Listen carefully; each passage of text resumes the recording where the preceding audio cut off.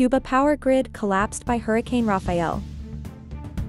Hurricane Rafael, a rapidly strengthening storm, is intensifying as it moves northward, threatening Cuba and potentially other regions of the Caribbean. As of November 6, 2024, the U.S. National Hurricane Center, NHC, issued warnings, alerting residents and authorities to prepare for potentially severe impacts from the storm, which is forecast to gain strength in the coming days. Rafael, which was upgraded to a Category 1 hurricane on Tuesday.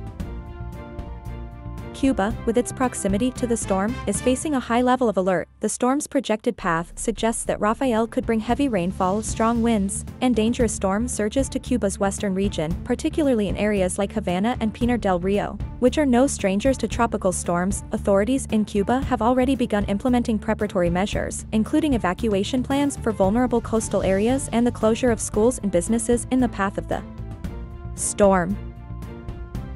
As the storm strengthens, the focus is on ensuring that communities in the Caribbean, particularly Cuba, are prepared for what could be a powerful hurricane. With additional monitoring and safety measures in place, officials are urging residents to stay informed.